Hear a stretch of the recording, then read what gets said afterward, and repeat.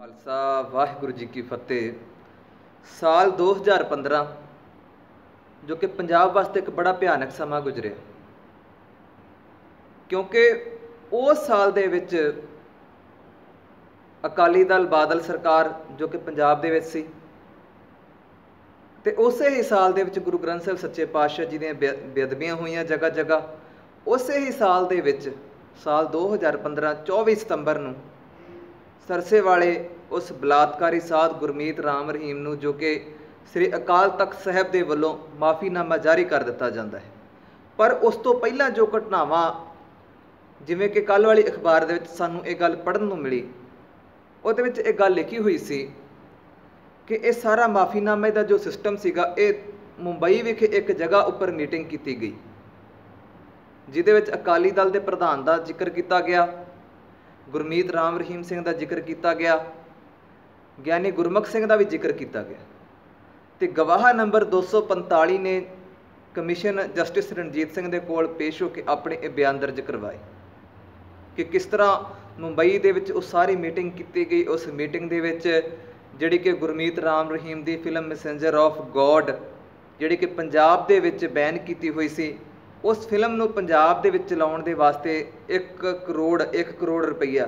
जो कि चोणां दे वेले अकाली दल पार्टी नूं गुरमीत राम रहीम दे वल्लों दिता जावेगा। खैर वो सारी डील जिहड़ी सी उत्थे बैठे हुए किसी फिल्म स्टार के घर विच बैठ के जिहड़ी कि डील की गई, अखबार दे विच लिखी गई गल, उहदे मुताबक ज्ञानी गुरमुख सिंह ने इन्हां सारे जिहड़े बाकी जथेदार सन जां चापलूस बंदे जिहड़े कह लईए, इन्हां चौहां दे नाल इह गल कीती कि जिवें किवें मर्जी होवे वो माफ़ीनामा जिहड़ा है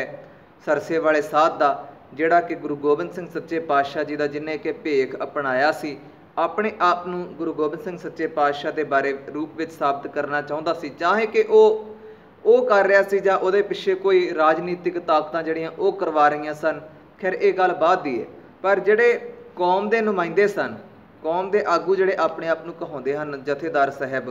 जां श्रोमणी अकाली दल जिहड़ी पार्टी है, इन्हां दा बयान एक बड़ा मशहूर हुंदा कि ये सिखां दी नुमाइंदा पार्टी है, सिखां दी अपनी पार्टी है। खैर उस टाइम दे विच 24 सितंबर नूं जदों एक गुरमीत राम रहीम जिहड़ा कि सरसे वाला साध उन्होंने माफ़ीनामा दिता जाता है, तो पंजाब दे अंदर एक ऐसा रोस पैदा होता है, नौजवानों के दिलों के एक ऐसा रोस, एक ऐसा मन के विच जिहड़ा कि सरकार के प्रति जथेदारां के प्रति गुस्सा पैदा हो जाता है कि सरकार नूं उन्हां दे दबाअ अगे झुकना पैंदा, ते 15 अक्तूबर नूं उही जिहड़ा हुक्मनामा जारी कीता सी दोबारा फिर रद्द करना पैंदा। खैर जथेदारां नूं मैं एक बेनती करूँगा, क्योंकि जथेदार साहिबान कई बारी अखबार दे विच इह बयान दिंदे हुंदे हन कि माफ़ी सिर्फ उसे नूं ही मिल सकती है अकाल तख्त साहिब तो जिहड़ा आप खुद पेश हुंदा है। जथेदार साहब किरपा करके ये दस्सण की कोशिश करोगे कि गुरमीत राम रहीम जिहड़ा सरसे वाला साध तुहाडे सामने उत्थे पेश होया सी, अकाल तख्त साहिब ते पहुंचिया सी, जां तुसीं ये माफ़ीनामा देण तो पहलां सिख संगत नूं कोई पुछया, पुछगिछ की, सिख संगत दे नाल सलाह की किसी दे नाल कि इदां करके उस गुरमीत राम रहीम नूं माफ़ी देनी है। तुहानूं याद होवेगा कि जदों उन्हें गुरु गोबिंद सिंह सच्चे पातशाह जी का लिबास पहनिया सी, शहीदियाँ उस टाइम भी हुई सन कि यह कौन हुंदा, एक आम बंदा गुरु गोबिंद सिंह सच्चे पातशाह जी की रीस करने वाला, तो तुसीं अपने जथेदार साहिबानां ने अहदे बचाउण दे मारे ते अकाली दल पार्टी बादल दल जिहड़ा आपां कह सकते हाँ कि उन्हें जिहड़ा कि पंजाब दे अंदर काफ़ी बदनाम हो चुकिया सी नशिਆਂ दे करके, अपनी जिहड़ी कि वो चाहुंदे सन कि अगली बार भी साडी सरकार आवे, अपनी सरकार बनाउण दे चक्कर दे विच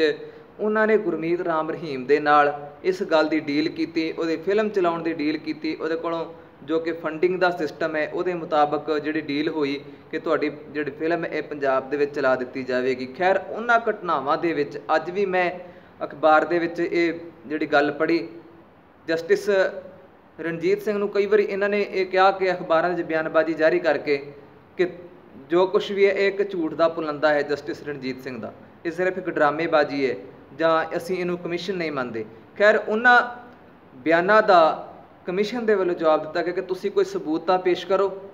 कि जे असीं ये बयान जे साडे वल्लों जिहड़ी कार्रवाई की गई ये झूठ है तो तुसीं सानूं सबूत दिओ। खैर अज तक वो सबूत कोई नहीं दे सके। तो सिख संगत नूं मैं बेनती करूँगा कि इहो ਜਿਹੇ ਜਿਹੜੇ ਬੰਦੇ ਹਨ ਜਿਹੜੇ ਧਰਮ ਦਾ ਉੱਪਰੋਂ ਉੱਪਰੋਂ ਪਹਿਰਾਵਾ ਪਹਿਨਿਆ ਹੋਇਆ ਹੈ, ਧਰਮ ਦਾ ਲਿਬਾਸ ਪਹਿਨ ਕੇ ਅੰਦਰ ਖਾਤੇ ਉਹ ਜਿਹੜੇ ਧਰਮ ਦਾ ਨੁਕਸਾਨ ਕਰਦੇ ਹਨ, ਇਹਨਾਂ ਨੂੰ ਪਹਿਚਾਣੀਏ, ਜਥੇਦਾਰਾਂ ਨੂੰ ਖਾਸ ਕਰਕੇ ਪਹਿਚਾਣੀਏ, ਸ੍ਰੀ ਅਕਾਲ ਤਖਤ ਸਾਹਿਬ ਦੀ ਖੁਦ ਜ਼ਿੰਮੇਵਾਰੀ ਸਮਝੀਏ, ਕਿਉਂਕਿ ਉਹ ਸਾਡਾ ਇੱਕ ਇਹੋ ਜਿਹਾ ਸੁਪਰੀਮ ਪਾਵਰ ਹੈ ਸਾਡੇ ਕੋਲ, ਉਹ ਇੱਕ ਇਹੋ ਜਿਹੀ ਗੁਰੂ ਰੂਹਾਨੀਅਤ ਜਿਹੜਾ ਤਖਤ ਸਾਨੂੰ ਗੁਰੂ ਹਰਗੋਬਿੰਦ ਸਾਹਿਬ ਸੱਚੇ ਪਾਤਸ਼ਾਹ ਬਖਸ਼ ਕੇ ਗਏ ਹਨ, ਉਹ ਹੁਣ ਸਰਕਾਰਾਂ ਦੇ ਹੱਥ, ਰਾਜਨੀਤੀ ਕਰਨ ਵਾਲੇ ਬੰਦਿਆਂ ਦੇ ਹੱਥ ਆਇਆ ਹੋਇਆ ਹੈ। ਉਹ ਜਦੋਂ ਜਿਹੜੇ ਟਾਈਮ ਜਿਹੋ ਜਿਹਾ ਮਰਜ਼ੀ ਹੁਕਮਨਾਮਾ ਜਾਰੀ ਕਰਵਾ ਕੇ ਅਕਾਲ ਤਖਤ ਸਾਹਿਬ ਨੂੰ ਆਪਣੀ ਮਨਮਰਜ਼ੀ ਦੇ ਨਾਲ ਵਰਤਦੇ ਹਨ। ਖੈਰ ਉਹ ਹੁਕਮਨਾਮਾ ਸਿੱਖਾਂ ਦੇ ਵਾਸਤੇ ਸੀ। ਗੁਰੂ ਹਰਗੋਬਿੰਦ ਸਾਹਿਬ ਸੱਚੇ ਪਾਤਸ਼ਾਹ ਜੀ ਜਦੋਂ ਗੁਰੂ ਅਰਜਨ ਸਾਹਿਬ ਜੀ ਦੀ ਸ਼ਹੀਦੀ ਹੋਈ, ਉਹਦੇ ਬਾਅਦ ਉੱਥੋਂ ਹੀ ਸਿੱਖਾਂ ਨੂੰ ਹੁਕਮਨਾਮੇ ਜਾਰੀ ਕਰਦੇ ਸਨ। ਪਰ ਅੱਜ ਸ੍ਰੀ ਅਕਾਲ ਤਖਤ ਸਾਹਿਬ ਦੇ ਉੱਪਰ ਕਾਬਜ਼ ਇੱਕੋ ਪਰਿਵਾਰ ਹੈ। ਉਸ ਪਰਿਵਾਰ ਦੇ ਕੋਲੋਂ ਅਕਾਲ ਤਖਤ ਸਾਹਿਬ ਨੂੰ ਛੁਡਾਇਆ ਜਾਵੇ, ਪੰਜਾਬ ਦੇ ਵਿੱਚ ਜਿਹੜਾ ਸ਼ਾਂਤੀ ਦਾ ਮਾਹੌਲ ਬਣਾਇਆ ਜਾਵੇ, ਤਾਂ ਕਿ ਗੁਰੂ ਗ੍ਰੰਥ ਸਾਹਿਬ ਸੱਚੇ ਪਾਤਸ਼ਾਹ ਜੀ ਦੀਆਂ ਜੋ ਬੇਅਦਬੀ ਦੀਆਂ ਘਟਨਾਵਾਂ ਹਨ